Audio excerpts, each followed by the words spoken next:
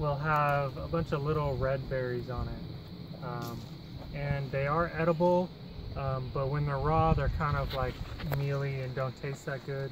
So cooking them will make them a little more palatable. They're not super tasty even when you cook them, but they are edible. How nutritious are they, do you know?